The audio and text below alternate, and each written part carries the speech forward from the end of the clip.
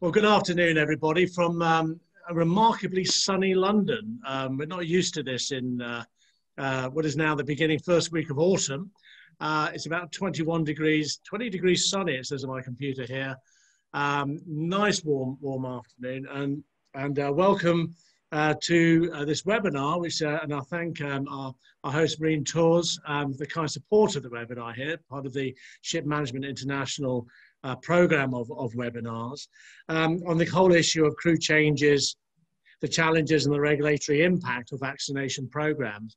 Just before we go into the actual webinar itself and the debate, the webinar today is being held as part of London International Shipping Week. And this is one of the keystone maritime weeks of the calendar, the global calendar. And indeed is the first opportunity the shipping industry has had to actually get together for the last 18 to 20 months as an industry. There's about 160 events during the week. We've already had a number of them already today. I've been hot-footing all over the place around London this morning, with the opening of the stock exchange this morning, all the way down to I had a meeting with Her Royal Highness Princess Royal about 5 minutes ago. But we have 160 events during the week. And also, as I said, about 55% of them are in person, as well as some of them having a hybrid element, but there's also 45% are virtual as well. That basically means that we have a broader reach. You know, there's more and more people who are actually going to be tuning in through the portal for London International Shipping Week, and that is all compelling stuff. So we're very, very excited to be here in London hosting it. We're very excited to be working with you all, and including Marine Tours here, to talk about this very, very important issue, the whole crew change. We had a big conference, ship owner conference this morning. Hans was sitting in on that, where we talked about the whole issue of the seafarer and the crew, and indeed. The seafarer is at the center of everything that is happening in the shipping industry at the moment. And more so because of the impact of COVID.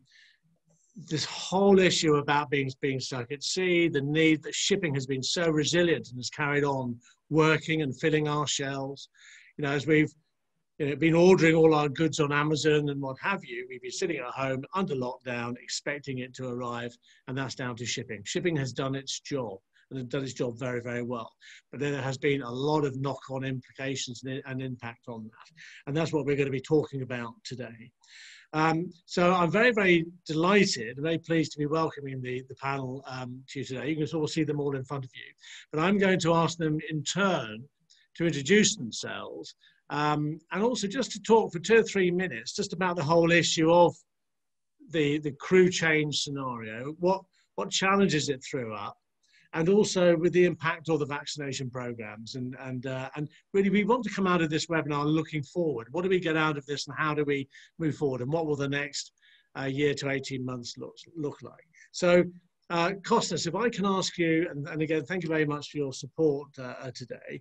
Can I ask you to really put your views into context for the listeners, and also for the other panelists before we start our debate? Over to you, sir. About 2 to 3 minutes, if that's okay. Thank you, Sean. Thank you for the opportunity to sponsor this great event of the London International Shipping Week. It's a true honor. I'm the CEO of Marine Tours. We're a travel management company which specializes in supporting shipping companies with their traveling needs, primarily crew, but not only, also their corporate traffic. Since March 2020, we have traveled over 90,000 seafarers all over the world and have truly faced all the challenges from the beginning of this pandemic until today. Of course, things are a lot better than they used to be 12 or 16 months ago. I remember after the 15th of May, where global border was slowly opening, regulations would change from the moment a seafarer entered the airplane until the moment they landed.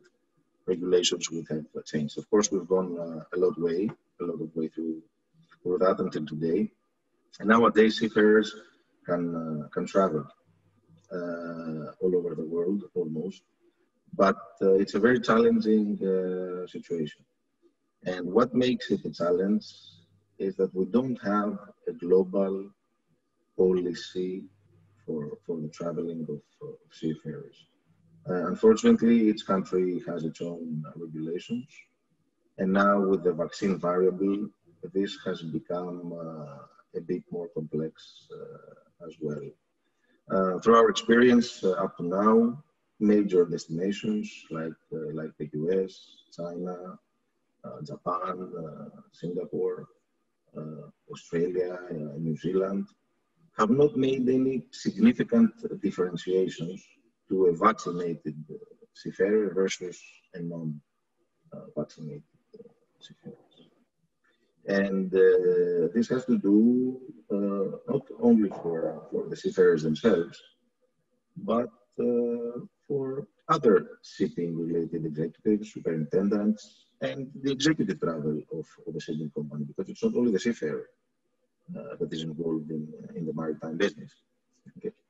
So we've seen that challenges continue to be there, and we don't see great appetite from major countries who represent top maritime destinations to loosen their policies as regards to seaman travel.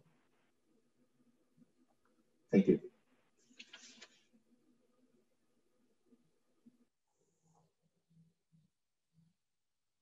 Sean, you're on mute. Sean, you're on mute. Sorry, I do apologise. It's normally my my turn to tell that to everybody else. A very, very important point there, and certainly about the differentiation of vaccinated seafarers, and that was something that was raised earlier. They are not being treated in the same way that maybe air crew and what have you. And it'd be interesting to hear Matt Rouse's views later on.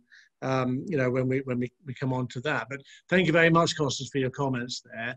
I'm going to just go around my screen here. So I'm going to go on to Theo. Theo, could we get your sort of views there, certainly as a flag state? But if you can introduce yourself, and then your 2 to 3 minute summation on the situation as far as it has affected the owners and the flag sector as well, because you guys have a role to play as well. Over to you. Thank you, Sean. Really excited to be on this panel, and thanks Marine Tours for the invitation and the support of the panel. As you said, it's I'm really sorry that we cannot be physically in London, which would be, well, it's always nice to be there, but I'm really delighted because the events are picking up in Greece as well. We have tonight, Kostas and I will be on a very, very important event, the Greek Shipping Hall of Fame. And we expect to have too many people that we will be able to see after a long time. So I think things are picking up on a positive note on this panel. Anyway, so my name is Theo Xenakoulis. I'm representing the Marshall Islands flag. I'm director of worldwide business operations and also managing director of the Greek office, which cover a big part, of course, of the Greek market and the Mediterranean market. In terms of the flag business, as you may know, Marshall Islands is one of the top 3 largest flags worldwide. Soon we will have 5,000 ships, and we're reaching very close to 185 million gross tonnage. That's on a nutshell what our figures according to recent statistics that we have. So in terms of the challenges, it's been, this is, I guess, like everybody else, this is a tremendous difference in our lives for the past 20 months when we first started dealing with COVID on a worldwide basis in our industry. From a flag state point of view, we had to intervene in a number of cases on ships where the contracts had to be extended. We had to come up with a marine safety advisory as a general policy that we can allow seafarers to stay on board in extension of their contracts, sometimes even more than 11 months, provided, of course, that both the seafarer and the ship owner, ship manager mutually agree on that. We had to make sure that the ship owners had a proper plan for repatriation of seafarers. Even if that was not always possible, they need to have a plan on board, and they need to make sure that the seafarer knows what exactly they are doing and all the efforts they were taking to repatriate them so they can present them on a possible post-trade control inspection. And that was something that we always try to guide the owners to keep the in their system. Another thing that we noticed, especially on 2020, of course, in the first months of 2021, is that we had to come up with a big number of dispensations or authorizations when a crew couldn't be replaced in time because of local restrictions that wouldn't allow ship owners to send a relief on board. So we had to make sure that the ships will continue to trade on a safe manner always, but we had to provide manning dispensation so the ships will not get stuck for weeks in a port. Now, in terms of your question regarding on vaccinations, I think Kostas covered it. I mean, he has the expertise to cover it better on the travel side. We don't see any major difference right now. I think it's good that the seafarers are being vaccinated, of course, and the numbers are increasing. I think ICS issued a report today, and if I'm not wrong, 25% of the global seafarers have been fully vaccinated, which is, it's a small number, but at least it shows that there is some progress. So hopefully when these numbers arise, not only for seafarers, but also for the rest of the world, there will be a kind of one policy in every country, so there will not be problems of local restrictions or local quarantines or traveling issues worldwide. You talked there about the having to bring in dispensations, Theo, during the whole period, where seafarers were able to go past their 11 months. I mean, were there any concerns, though, as far as the impact that's going to have on their ability to do their job? Because when you're at sea for 15 months, you know, fatigue, mental illness, you know, these issues are really coming to the fore. You're basically stuck with the same 18 people or 14 people for a year and a half. Yeah. Were there concerns about that, or? There's always concern about the fatigue, of course, the stress of the seafarers and the mental health on board. We didn't have like cases with full crew exceeding 11 months or whatever. There was 1 or 2 cases that we had to deal with, especially in the beginning of the pandemic. Things are more smooth now as we speak. Okay, it's not like a year and a half ago or even a year ago. Especially last summer, I remember from April to July was a really tough period that the crew changes could not take place at all. And of course, we had to consider mental health and fatigue of crew. And we always encourage our owners to make sure that they keep the working environment as smooth as possible, as good as possible for their crew. But either we like it or not, crew changes at some stage were impossible to take. I mean, nobody could travel or nobody could leave the ship to go home. And that was a fact. I mean, there was nothing to do about it. Yeah. All right. Thank you very much indeed. Hans, I'm going to come on to you. And then Captain Fauzi, and then Matt, and I'd be interested to get Matt's perspective on this from the point of view of an airline. But Hans, you know, you've been dealing with the massive administrative burden of, you know, getting visas, moving seafarers, getting them off ship where they're then in quarantine. You know, how many can you use taxis? Can you use buses? Talk to us about that, but talk to us about what maybe lessons have been learned out of all of this, because it is a very alien situation we found ourselves in, isn't it? I first will introduce myself. My name is Hans Boers, CEO of Boers Cruise Services in the Netherlands, Belgium, and Germany. And what Cian is already saying, it's for me, it's a sport to get the people back home.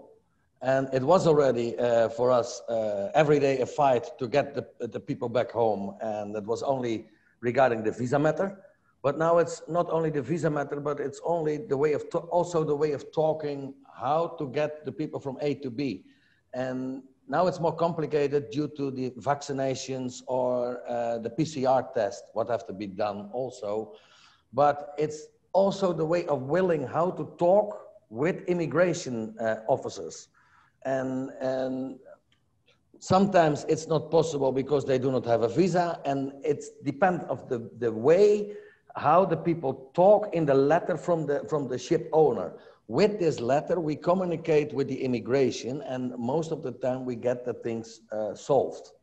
And this is the most important, how you talk with the immigration.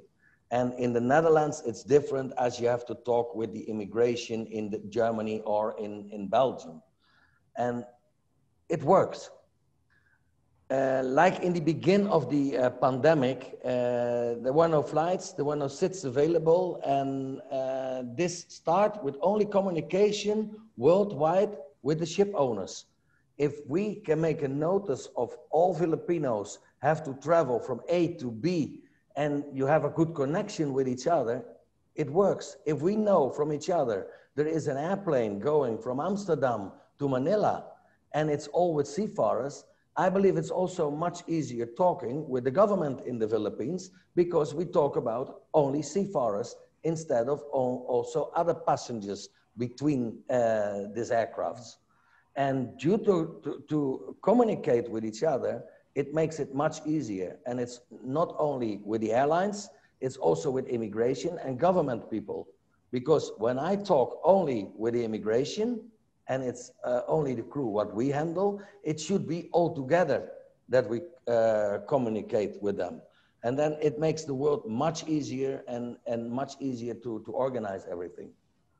But Hans, has the situation improved? I mean, you know, certainly as far as the red tape is concerned, you know, are you finding that the sort of the wheels have been oiled a little bit more and things are a bit easier? Over to you. Give me your. Is it getting better? Yeah, now it's getting better. It's getting better. The only problem what we have now is the Chinese national, because their embassy have told everybody you only can fly back home if you have this special code what will be given by the embassy. If you do not follow the lines of the embassy, forget it, you stay at home or you're stuck somewhere. Okay. Well, there's a lot of info there for food for thought. I'm just jotting down some notes here that we'll start talking about in a minute. Captain Fauzi, I'm going to come on to you. I'm really, really keen to get yours. You've been at the sharp end of all of this as well throughout the whole of the last year or 18 months or so. And I think when we had our chat last week, you said, yeah, I'm going to sort of hold you back because you might be on stage for about an hour talking about the whole issue of vaccination. What has been the sort of key sort of elements, do you think, from the perspective of a big ship management company and a crew manager? I mean, what would have struck you most for the last 18 months of this whole crisis? Yeah, thanks, Sean. Good afternoon, good day, everyone, wherever you are. And I'm really pleased to be here. My name is Captain Fauzi Fradi. I'm the Director of Crewing at Columbia Ship Management. So, Sean, yeah, I won't talk for 1 hour for sure, because that 1 hour can be really used for a lot of the stuff. I agree with Hans. The fact that how you handle all these crew changes now with the immigrations, with the embassies and all yeah, that sounded very familiar when I was listening to him. And this is something we do on day-to-day basis. Look, Sean, things have changed over the 18 months, okay? Let's be clear about this. So things have changed a lot, and things are changing very fast. And each month is different.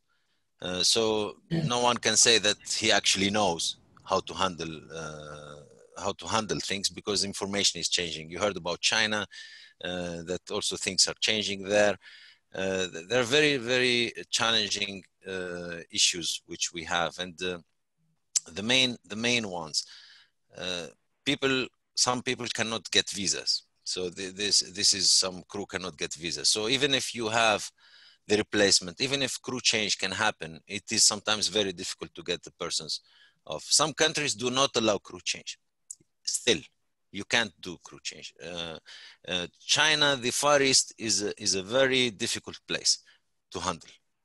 Europe, very cooperative, really very easy, very nice place to be, as usual. So this is something which is coming back to normal.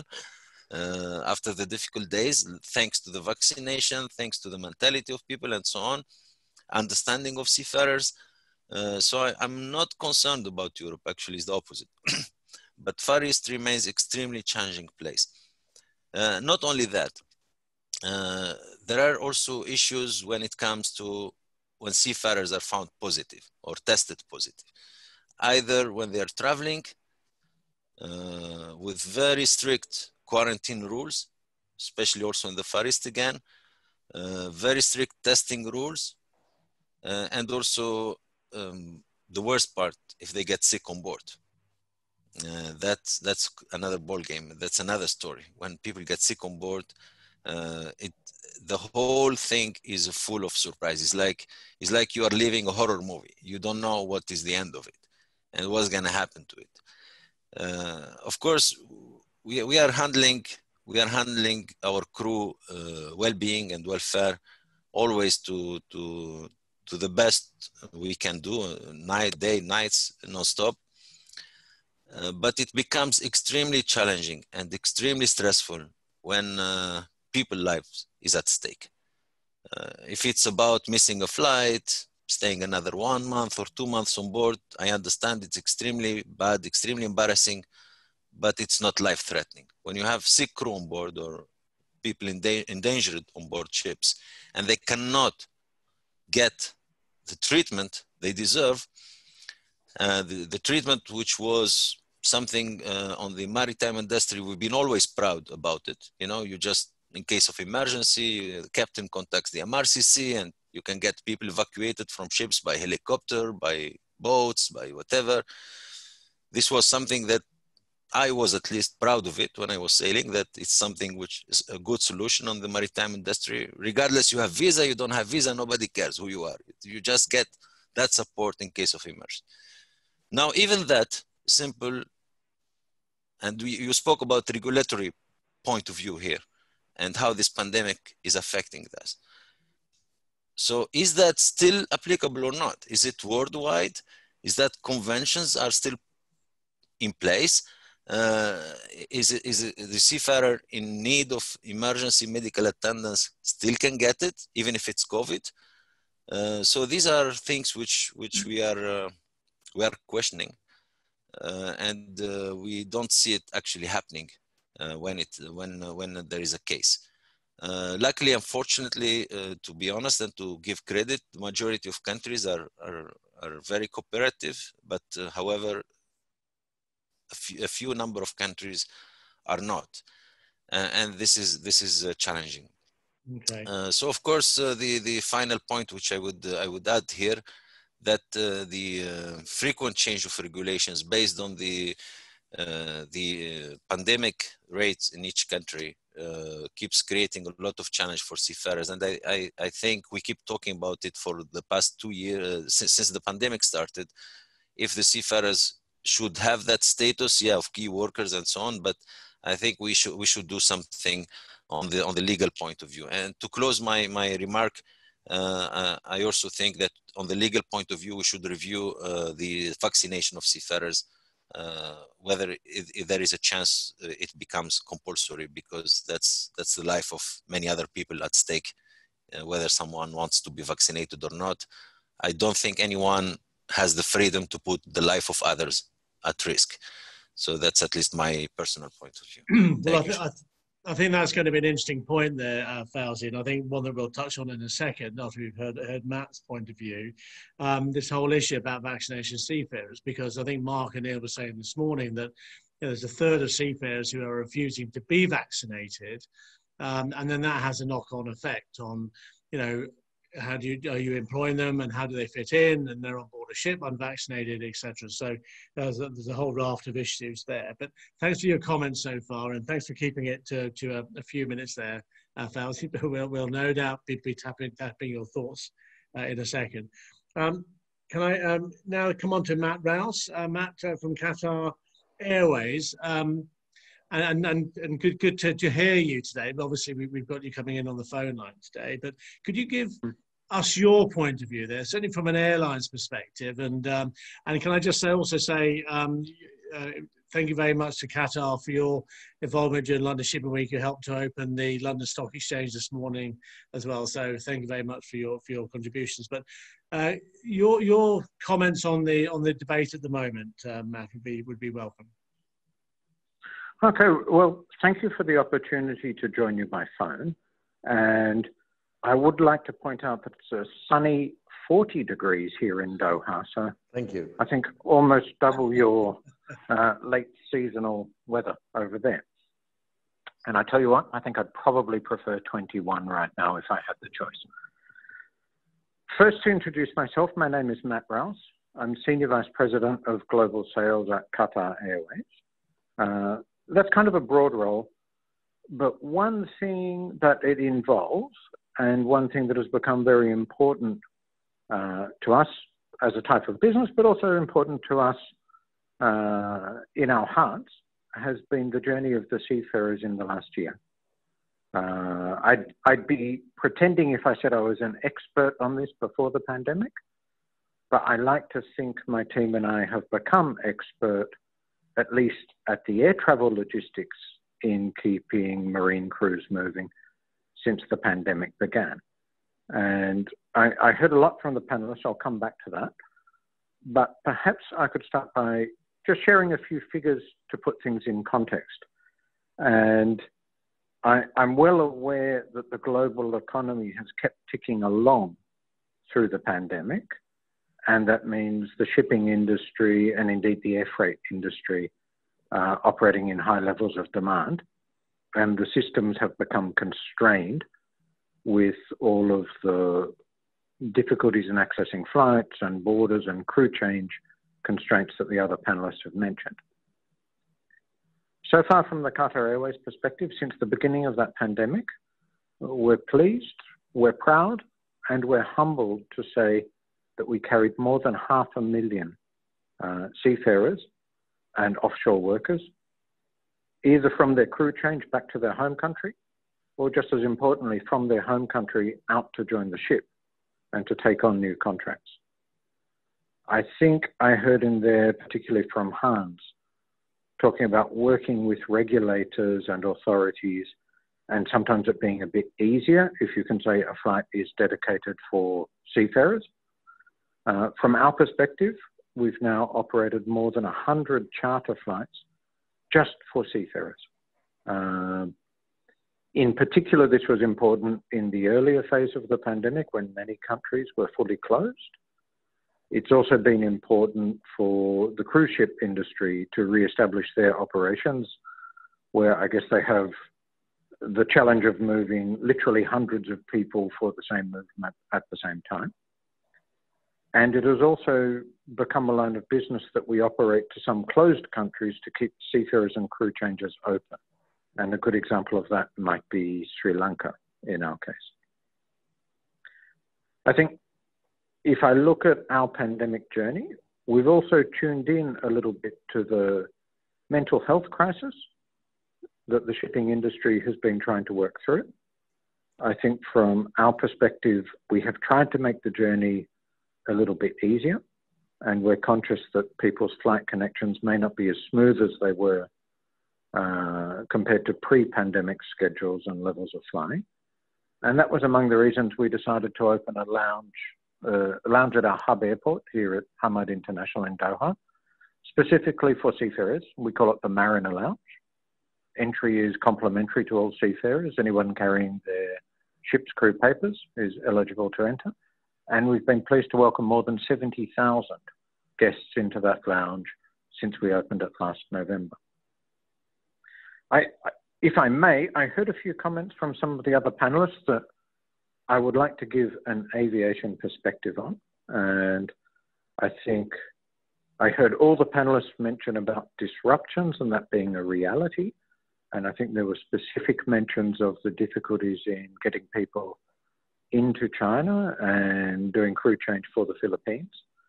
I think I would add to that list from our perspective, India being quite a challenging market to keep seafarers moving. And, you know, I think it's something that, as Hans said, when we all talk through the industry and with the regulators and the authorities, that really is the solution. And that's part of the reason why our company or our airline likes to engage in panels like this. Because we are living in a world of disruption. We are living in a world of increased complexity. and managing that comes with costs on all sides. So, for example, to return to the Philippines, it's heavily restricted on airlines going in, which therefore leads to increased pricing. I think that's just a reality that we need to work through until the world has a coordinated and consolidated response to the pandemic. If I may offer one final aviation perspective, and I've followed with some interest the debate around vaccination and ensuring vaccination for seafarers.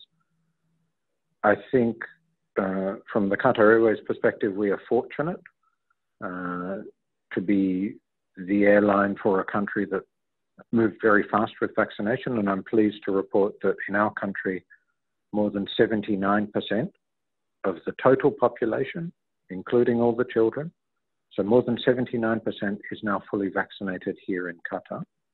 And aviation was one of the industries prioritized in this country's rollout program, so that all Qatar Airways staff had been vaccinated, I'm going to say, by sometime in June.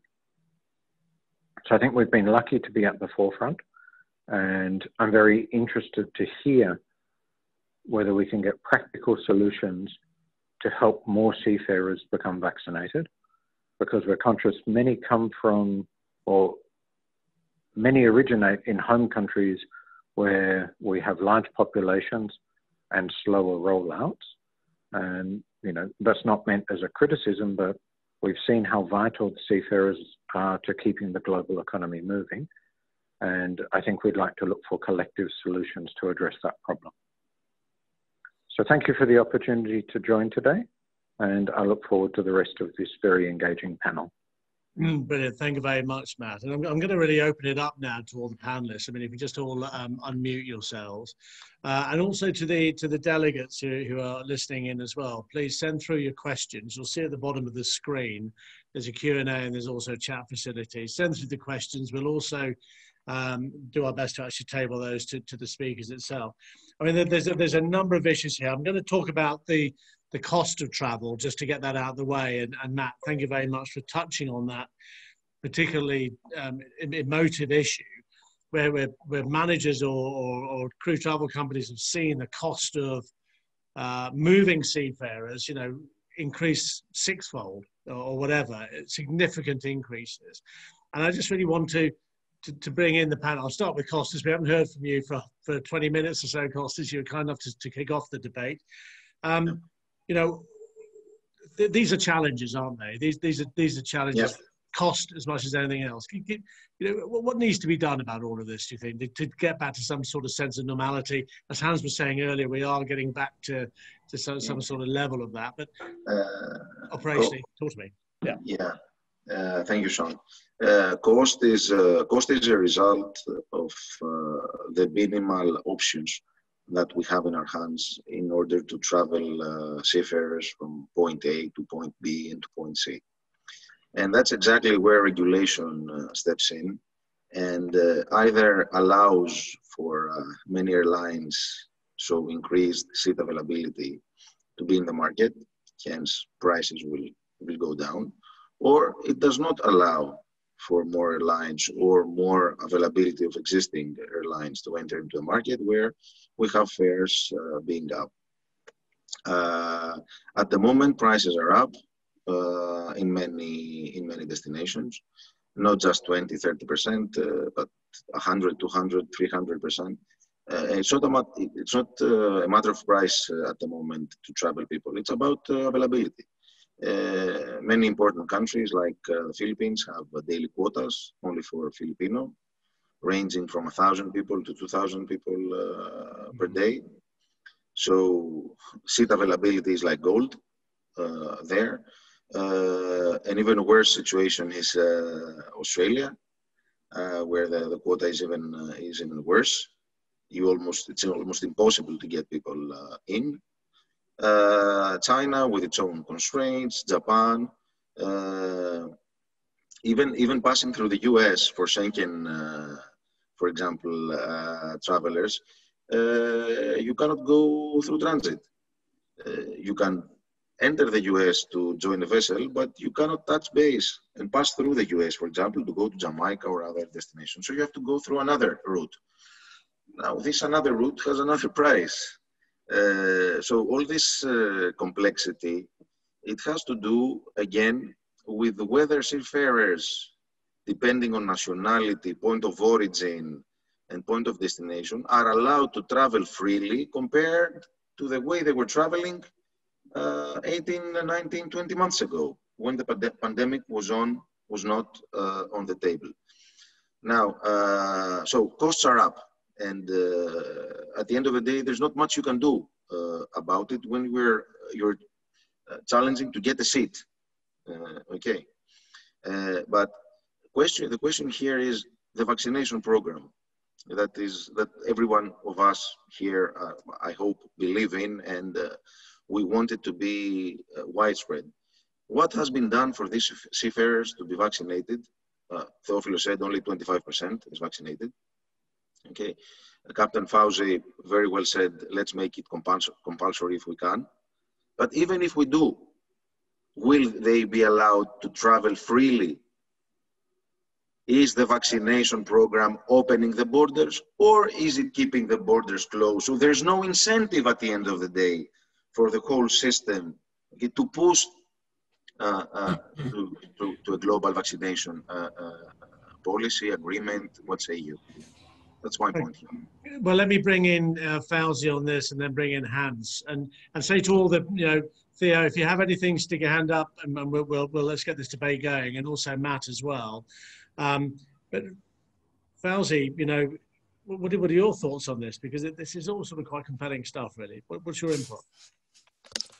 Well, I think cost is touched up in so many things. The pricing is the cost is definitely something terrific. It's something we never seen before. I mean, flights to Australia, for example, it's sometimes ridiculous how much you have to pay for a seat. This I struggle a bit to understand why it has to be like that, especially if there are people who have the logistics to charter flights, and there are so much demand to fly seafarers, for example, to Australia. This sometimes perhaps to put all the parties together and try to find a solution, especially when there is a volume. So that's something maybe we can discuss off the panel with some colleagues. However, on the vaccination, Kostas, I can answer to you, maybe yes, maybe no. So sorry for not bringing better news, because not all the vaccines are actually recognized everywhere or approved or even in the emergency lists. Because, for example, the Russian vaccines, I give you an example, are not approved in Europe. So if you are a Russian seafarer, you come to Europe, you still have to do quarantine. And then it's a problem. So these are small things which no, I don't think at 100%, or at least if I understand you well, as global solution, vaccination will fix the traveling problem or make it better. Perhaps yes, at certain extent, but not global wise. But what is good, that regardless what is this vaccine they take, there is a degree of protection which is approved locally by that country, by that government, which let's assume, of course, that it will help seafarers not to get very sick. And this is very important. This is the most important for me, is the health of the crew. Of course, all the other logistics, they come at a certain level of importance. But the most important for me, regardless which vaccine they take, as long as it's approved by their national government, it's fine.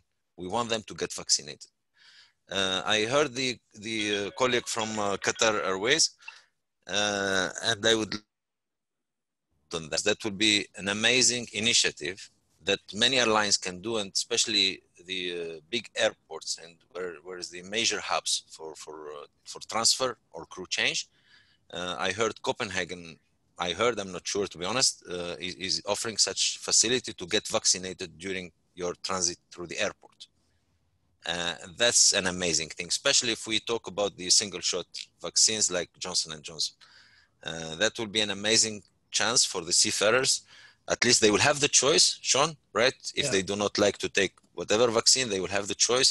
And those who did not manage to get it, because it's very difficult in Philippines, for example, or some other countries, I don't know about India really too much, but they can at least maybe get it through the airport. So these are very, very good initiatives, and they will change really our industry a lot. So that cooperation between the airports, airlines, and the maritime industry will help. Hans, let me bring you in, and then there's some questions coming through that I just want to pose as well. So, Hans, give me your views on all of this. Certainly, as far as this whole issue about the vaccines and whether countries are actually accepting the Sinopharm or Sputnik or whatever, that must be throwing up a lot of issues. In Amsterdam, it's also possible to arrange the vaccinations between the flights. It's only a few. It's difficult to get an appointment in the health center of KLM in the transit area, because when you have the possibility to vaccinate the crew, it becomes always the question, do they have a visa? And until now, people from outside Europe are not allowed to cross the border. So even when we have the willing to assist the crew to vaccinate them, there is still a border between, if there is no possibility to get it in the transit area and we are willing to get them out, we need to talk again with the immigration. And some immigration chiefs, they are willing, okay, let them go and let them in to do the vaccination and bring them in again. But it's still a big issue to get people vaccinated, even when there is a willing and there is a possibility to vaccinate them in the country. When they come in with a vessel, we have plenty arrangements to vaccinate the people during the port stay of the vessel. It's possible. I mean, Theo, let me bring you in on it. I mean, you know, as a flag state, you sit at the IMO and Marshall Islands. You are a very, very influential member of the IMO there. You know, and seafarers were sort of granted key worker status, I think, some months after the pandemic, you know, struck. But I don't think it was certainly something that was taken up by everybody. I mean, is enough being done for this? Because, you know, seafarers are very, very important. Shipping is so important, but still, these poor people aren't allowed off vessels. It's just not good enough. So, what's your input on that? And then I'm going to go to some questions. We've got some good questions coming through. But carry on, Theo.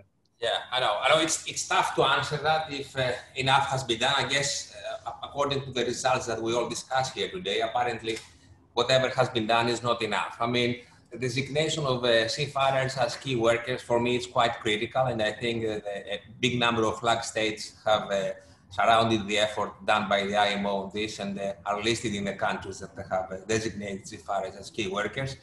And I think the initial idea was to facilitate traveling of seafarers so they're able to go on board and go ashore whenever that's necessary.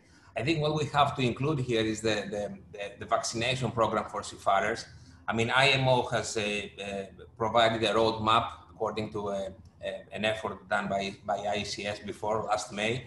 But I think it's important on the designation of seafarers as key workers is to include the vaccination. I mean, for us traveling, there are issues right now. I mean, even for the majority of the people that have been vaccinated, there are countries with different approach on vaccination. And that's part of the problem. I mean, and I hear some people say, why I should get vaccinated if I want to travel to Far East or Middle East or whatever, and I cannot get there and they have restrictions or whatever, which is quite, it's a quite normal question.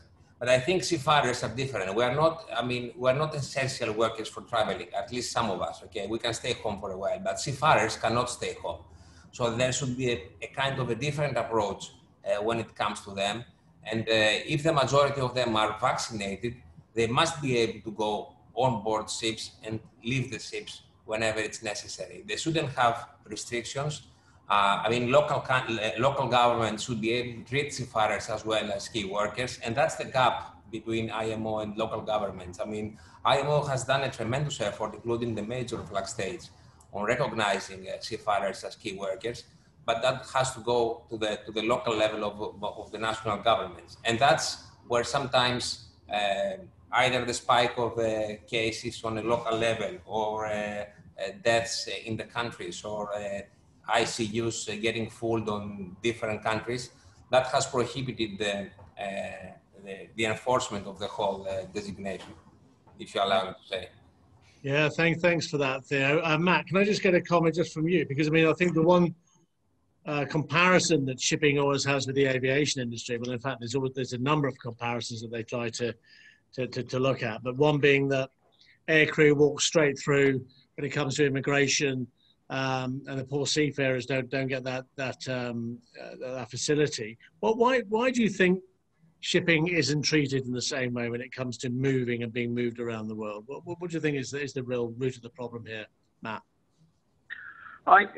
I'm not really sure I can speak for why shipping is not, but I think in the case of aviation, bear in mind that as pilots and cabin crew move around the world, they are generally required to go into a form of hotel quarantine from the moment they arrive till the moment they depart.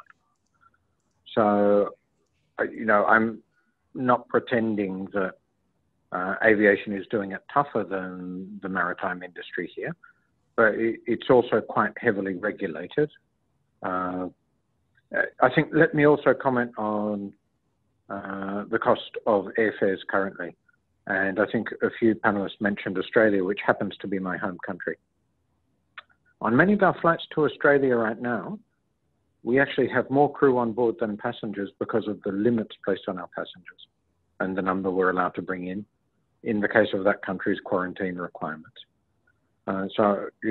It's unfortunate, but if you're only allowed to take in a single-digit number of passengers on a long-haul flight, then the pricing somehow or other reflects that for the service to be viable in the first place and therefore to be reliable. And I think right now reliability is the thing people value the most.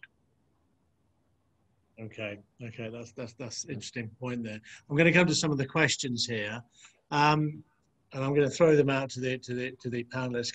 From Michelle Bachman from Lloyd's List, can you please outline the difficulties dealing with a vessel when there's a COVID outbreak and speak about the prevalence of these events? So I think we talked about the a positive case on board ship.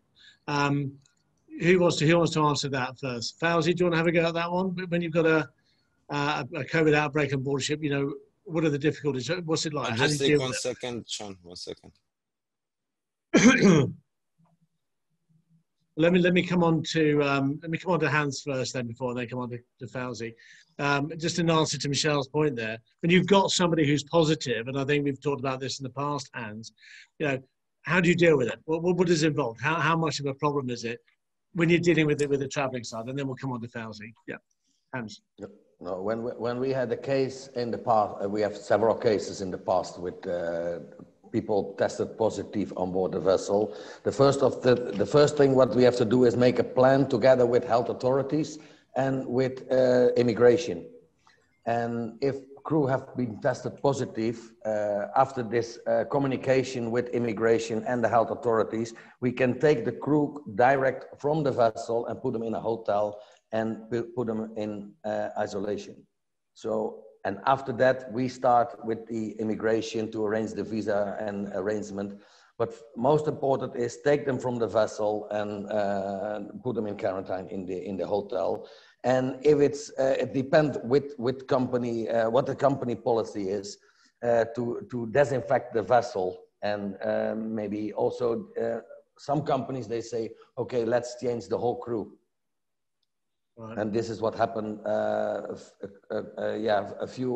with a few vessels, that we have to take all the crew from the vessel, and due to the communication with health authorities, we could line up the disinfection of the vessel, and then a few crew members stay on board, and we bring the new crew on board.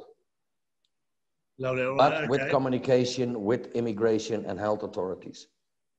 Captain, do you want to add into that? I mean, you'd have been dealing with this over the last year and a half or 18 months. What's involved in this? Well, the possibility of having COVID on the ships, it's existing. It's a pandemic, the same like we have seen it all around the world. The ships are not immune. Of course, the ships, they were very lucky. Maybe when the seafarers were very unlucky that there were no crew changes. Actually, these were the lucky moments for them to be away from the virus. When that time people were rightfully saying that the safest place to be is on board the ship. Yeah. Now situation has changed.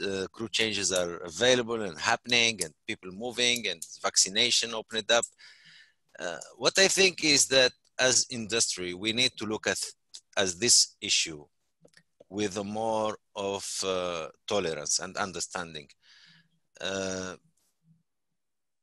people can get sick. COVID is there. It's a pandemic, and the fact to consider a ship which has some crew members with COVID is like a dangerous vessel. I don't think that's the right way of approaching it. I know what Hans is talking about it in Netherlands is a very structured approach in the Netherlands, but unfortunately it's only very, very rare and few countries who are so structured like your place has. So you're lucky. But there is a very good job done. We heard a lot of stories as well of people who, luckily we didn't get to that situation, but we heard stories of crew member who could not be offered treatments, and and they might even get into very dangerous situation. What I would suggest using this panel, Sean, the way that ICS and IMO and other players of the industry looked at the vaccination program, the way Intertanko looked at the outbreak management plan on board. I think this is something that we need to do as industry, and we need to look at two options. Option one, when you have fully vaccinated crew, how should be the approach?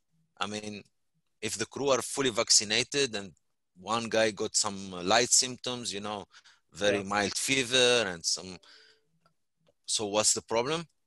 Why the ship cannot continue her operation? What is I'm not the expert here, but these are things which need to be looked at. I didn't look at them myself yet. What is the risk which comes with it? And the option B, when of course the crew are not fully vaccinated. And this should be a very good motivator to the whole industry and seafarers themselves to get fully vaccinated. So they know that even if there is an outbreak on board, they're not gonna lose their jobs, go back home, and like Hans said, full crew change. I mean, if I joined the vessel 1 week ago, so here we go again, I'm back home and let's start from scratch. So that's not a good news, right? So we have to consider all that and all the cost which comes with it, all the disruption to the operation. And of course, my words, to be very specific here, health of the seafarers is the most important, right? There is no other priority. But definitely we need to learn, like every country has learned, right? Now people, they get COVID, they just sent home for quarantine. Most of them do not need to go to the hospitals. So things have improved since 1.5 years. I hope we will also benefit as industry from all this learning and improvement. I mean, Kostas, let me bring you in on this. I mean, good points here raised by Fauzi, and certainly there is a view in the industry that employers should be saying to seafarers, you don't get a job unless you've been vaccinated, or we are only going to be going down that route. I mean, what's looking at the two options there, that sort of fully vaccinated crew, life has got to continue, and that's certainly, I think, something that's happening here in the UK, where the impact of COVID on vaccinated people is quite low, death rates are low, etc., etc. We still got to carry on and get the economy moving. What's your views on what Fauzi was saying there with option one and option two, but also maybe on the point about vaccinated seafarers? If you want a job, you have to be vaccinated. Yeah, the whole vaccination discussion is a very delicate issue. And it depends on which context do you view COVID. Do you view COVID as a personal thing or a social thing, social situation? As long as we live amongst each other in global societies, I think it's a social thing. It's not something that one should care only for themselves. But that's me. Okay, that's my opinion for Konstantinos, for my body and myself. It's not easy to put another person in this dilemma: keep your job or lose your job, depending on the vaccine. The truth is that we would have a very less disrupted travel environment and social environment and business environment if everybody would be vaccinated. But I just don't see the governments putting incentives out there, especially for seafarers, to get vaccinated. Yes, it would save a lot of money for the shipping company. It would save lives. I fully agree that the life of the seafarer is a priority, but also it's something that one should value it for himself. I think that all seafarers take their life into consideration. For me, it's a very difficult decision to make it compulsory, but I would definitely think on incentives for the vaccinated seafarers versus the non-vaccinated. And that's what regulators, I think, should think about. Okay. Theo, have you got any comments on that you want to add in? I'm going to then ask some more questions that are coming in. We can get some good interaction from the audience at the moment. But Theo, over to you. Yeah, I guess even with Costa says regulators, he's referring to us more or less on the maritime side. But yeah, definitely it's something that we have to consider. I mean, it has to be considered in the IMO. I mean, I don't want to repeat what everybody said. For me, it's the vaccination has two sides. The one is protecting life of people. I mean, when you have crew on board and they travel, they cross over the Atlantic or they make long trips and they have COVID symptoms and their oxygen is falling completely down. First of all, is to protect their life. And that's really important for people to understand that the vaccination is a kind of weapon we have against COVID. And since the scientists came out with this in a quick manner, probably we have to take advantage of it. But the second thing, and on the commercial side and the business side of things, is vaccination should change our life in a more practical level. There has to be a universal approach for all of us traveling, including the seafarers, and probably have an additional planning for seafarers traveling when they are vaccinated, so they don't have the kind of restrictions that we are facing. And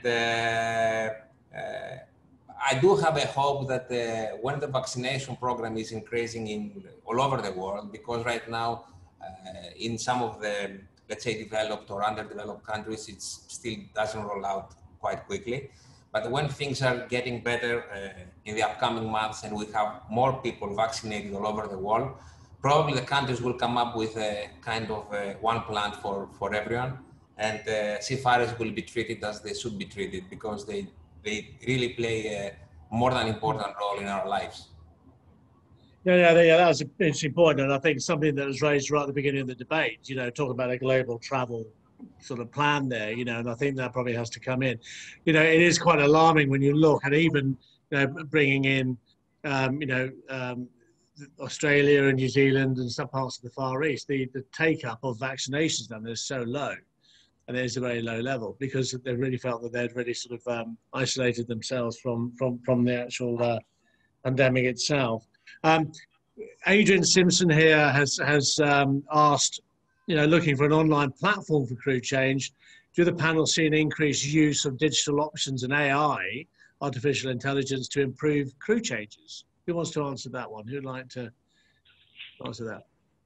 Kostas, do you want to have a go at that? Konstantinos? As regards the travel side, I wouldn't recommend it, because as Captain Fauzi said before, the situation with regulation is so dynamic that it cannot be consolidated. And the variables are so many, changing so many times. You need not only one person, but many persons on the other side of the phone. You need hands, you need the travel management company, you need the crew operators, the crew manager, even the crew itself, because many times at the airport, there are so many things that can go wrong, and you have to talk with the actual passenger.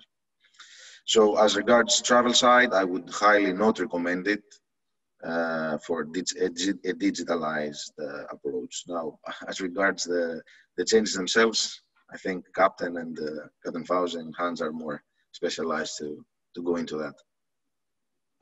Fauzi, do you want to add into that at all? Yeah, thanks. Thanks, Kostas and Sean. Definitely a general information, if it's available on a digital platform, it helps. But I agree with Kostas. Unfortunately, you still have to go for each local agent in that specific port. And even if you asked it yesterday, you are not sure tomorrow if that information is still valid. And you keep asking again. And okay, maybe this is not the case for ports like Rotterdam, I mean, for us, but for many other small ports around the world, things change a lot. And even in the same country, we've seen it like China. Again, we spoke a lot about China today.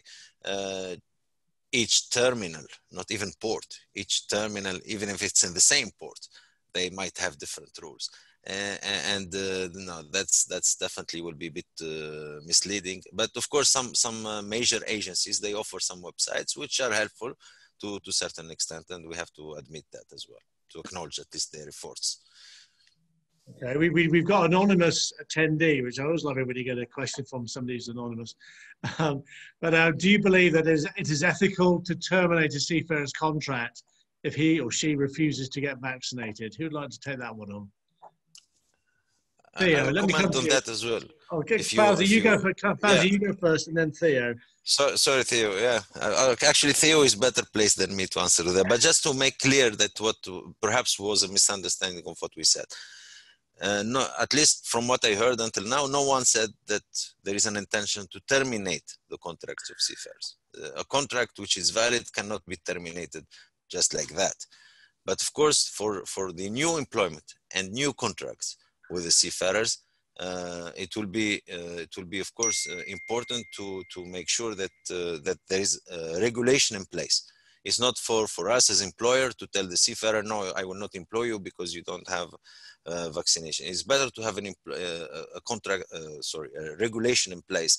And if I remember, I don't know, maybe 20 years ago, I was asked by my crew manager to go and get some vaccines, you know, which I just went and I got these vaccines. I don't even know what they are about.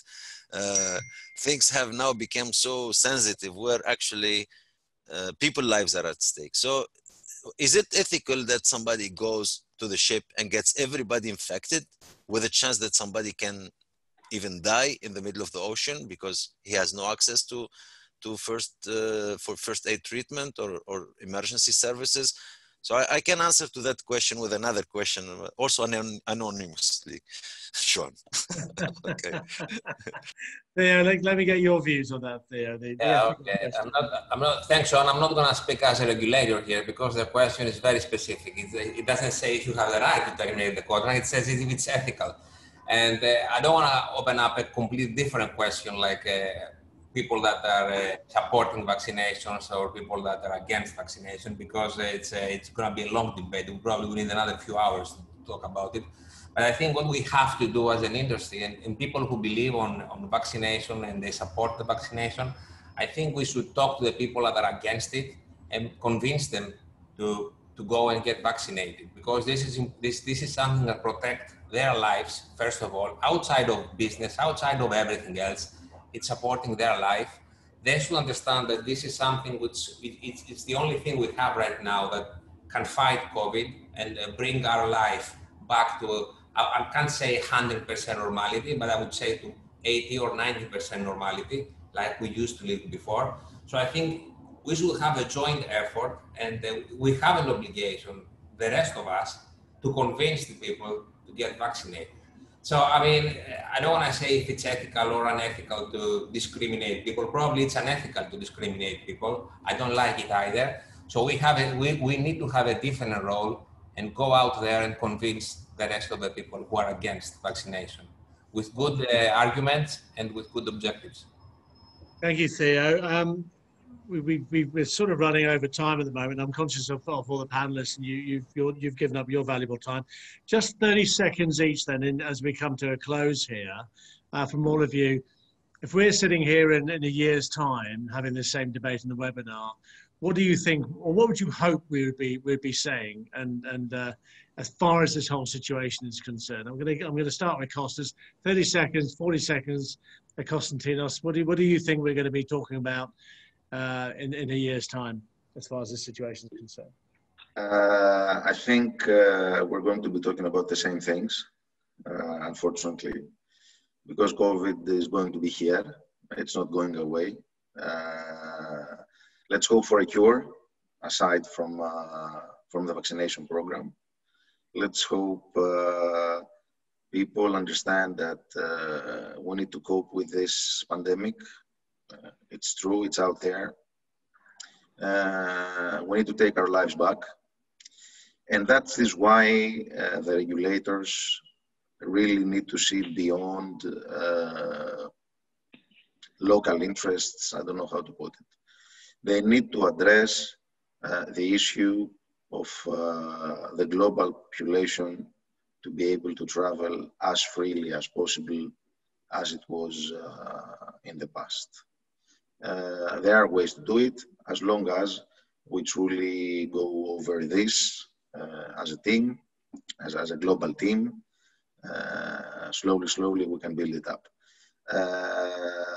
COVID is here, it's going to be here, and it's our responsibility to do everything we can to fight this. Okay, thank you very much, sir. Thank you. Matt, can you give me your thoughts, year's time, when we're chatting to you on the phone? I'd like to think we've kind of cracked the tough nut and we've got on with vaccination and the world feels a bit more normal. And I really hope that in September of next year, we're all talking about which team's going to win the FIFA World Cup that's being hosted here in Doha at the end of the year. That's what I hope for. Well, we always hope it's going to be England, but they never seem to do it for some reason, Matt. I don't know what it is. Hans, give me your... something positive to look forward to. Well, yeah, but we keep losing cricket as well. So, but anyway, Hans, look into your crystal ball. What are you going to be telling me in a year's time? What we have learned from this, that a better communication with the authorities, that will help a lot, and not only with the airports, but also with the airlines and the governments and the health authorities. When they communicate together, it should be helpful. We had one case in Belgium, and this was during the pandemic, that they had a COVID case, and all immigration, health authorities, all sitting together, what we are doing now with the discussion, what we have about the pandemic. And we did the same in Belgium, in the port of Antwerp, with the communication with all authorities, what was involved to do this vessel, what was tested positive, some crew. It was helpful to have all people together to solve this problem in a few days. It is helpful. Thank you very much, Hans. Fauzi, your view for the future, and then on to Theo. Well, I'm positive, and I stay positive that things will improve. I hope that we will manage to get this vaccination program much more serious and much faster and much more effective. And I hope that we understand seafarers are also, like all of us, they deserve rights, they deserve care, and they should be treated fairly wherever they are. So that's the most important. Brilliant. No, I totally agree. Absolutely, totally agree. I think that came out of the earlier conversation as well this morning. Theo, your words, pearls of wisdom. Your thoughts. Yeah, I don't want to predict or project anything, because last time I did it with COVID, it was a complete failure. But I'm also positive, like everybody else. I think that things will get much better in the upcoming year. I mean, a year from now, probably we'll be talking on a completely different mood. Yeah. I agree with Kostas that COVID will not go away. Probably will be in our lives for many years, but it will be as a regular thing that we will be able to live with it, and we will be able to deal with the problems that it brings. I think we will still have challenges in our industry, but as we saw on every aspect on shipping, like from technical issues, from inspections or crew changes, we tried to overcome all these problems, and we came up with new ideas. I think the next year will bring new ideas again. I mean, the guy mentioned on the question about artificial intelligence or like a digital platform or crew changes. Many things will go into that direction. Either we like it, it's inevitable in the next few years. So probably the things that we're going to discuss in the next few years is like a digital, electronic ways of doing things in our industry and how this will change things. Brilliant. Well, thank you very much, Theo. I really think we sort of draw a line to it now. It's been a great debate this afternoon. Thank you to all the panelists and for your time and your wisdom. It's great to hear your comments and your views of this. You're at the sharp end of all of this. You're dealing with these issues, and I think the industry should do well to sit there and listen to what you have to say. Thank you, Konstantinos and Marine Tours, for your support. Greatly appreciated, and also to the teams there with at Marine Tours, and also Elaborate with Vasiliki and Alexandra and Karen helping to put it all together as well. It's got a lot of effort going into all of this, so thank you to them as well, and also to the participants and the delegates. You've taken out your time to listen to the debate today. I think it's been tremendously worthwhile. A lot of really good emotive stuff here. As I said, the webinar will be filmed, has been filmed, and it will be put onto the SMI website, the London Shipping Week website, as well as a portal, and will be covered in the next issue of Ship Management International. But first, just to say thank you very much indeed for your time today. Great chatting to you. Matt, thank you so much for also coming in on the phone there. It's brilliant. And I look forward to speaking to you all again. Thank you very much. Thank you, Sean. Thank you, everybody. Thank you.